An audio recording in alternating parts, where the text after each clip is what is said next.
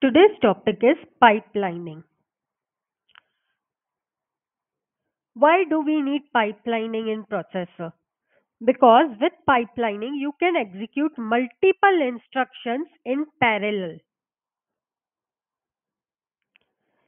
In pipelining, the main attempt is to use every part of processor because you are executing every instruction in parallel and every instruction is in different stage of pipelining. In pipelining, we divide our instruction into series of sequential steps, which we call as pipelining stage. Different sequential steps or different stages in pipelining will be performed by different parts of processor so that you can fully utilize different parts of processor and you can execute multiple instructions in parallel. What is the advantage of pipelining? Now, since multiple instructions are executing in parallel, that is why total number of instructions per cycle will increase compared to the processor which does not have pipelining. You will have more instructions completed per cycle in case of processor which has pipelining. That I call it as throughput. Throughput means number of instructions executed per cycle which is going to increase due to pipelining. What is disadvantage of pipelining? You are introducing stages in pipelining, which means you are complicating your design.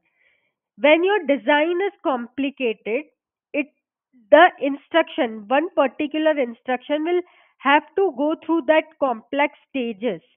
In case of processor which does not have pipelining, there are no such complex stages. That is why the time required for execution of one instruction is less in case of processor which won't have pipelining. But in case of processor which has pipelining, the the total time which is required to execute your instruction will increase because of the complexity of the pipelining stages. That is called as latency. Latency is the time which is required for your instruction to complete, which is delay from when your instruction has started to when your instruction has completed. How much delay did it take is called as latency. Now let us understand what are different stages in pipelining and what happens in each stage.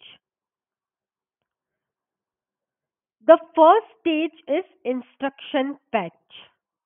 In instruction fetch, you are fetching the next instruction from your instruction buffer, which means you are reading the next instruction from your buffer. In instruction decode, you need to understand what that instruction is. You need to decode the instruction. For example, instruction is add. So you need to understand that it is add. Then to perform that add operation, you need two operands, say for example. So you need to get the address of two operands so that you can fetch those operands to perform your operation. Say you have a operation where you are saying that a particular register, say R3 is your register, is equal to R1 plus R2. Okay. So the operation is add. You went into the instruction fetch stage, you fetched the instruction. In decode stage, you understood that the instruction is add. Now, to perform this add operation, you need two operands, which is R1 and R2. You need to get the address of those operands so that you will go and fetch the operands. This process of decoding the instruction, getting the address of operands, and fetching the operands happens in instruction decode. What happens in execute? In execute, we are performing the actual operation. What was the actual operation? Add. So I wanted to add the values of R1 and R2. In this execute stage, I am going to perform that operation. What is Memory access. In memory access, say you want access to a particular memory. Like you have some operands that need access to memory. The access can be read or write. Those kind of operations are performed in memory access stage. What is write back? Now I have performed the operation. I need to write back the result. I have performed the addition operation, but finally I need to write the result. I need to store the result somewhere. In write back stage, we are going to store the result, write the result to a particular register or memory wherever you want to write as per your instruction. You will perform that operation in the write back stage. A quick overview: in instruction fetch, we will fetch the instruction from the instruction buffer. In instruction decode, we will decode the instruction, get address of operands, fetch the operands. In execute, we'll perform the operation. In memory, we'll access the memory. It can be read access or write access. In write back, we will write the value of the result. Let us understand the basic five-stage pipelining, which is common in basic RISC processors. Now, I have five instructions. Instruction number 1, 2, 3, 4, 5. And there are execution cycles. Cycle 1, 2, 3, 4, 5, 6, and 7. In the first cycle, I am fetching the first instruction. Instruction fetch. Okay. Since this is the first instruction, the other stages of the pipelining don't have anything yet because this was the first instruction. In the second cycle, your first instruction which was fetched, that will go into instruction decode stage, and in the same time you will fetch the second instruction from the instruction buffer. So in your second clock cycle, there are two operations being performed in parallel. One is instruction fetch for the second instruction. Second is instruction decode for the first instruction. Going to the third cycle, your first instruction is now in execute stage.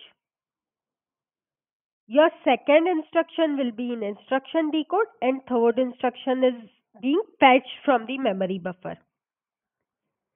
So here three different operations are being performed on three different instructions in parallel.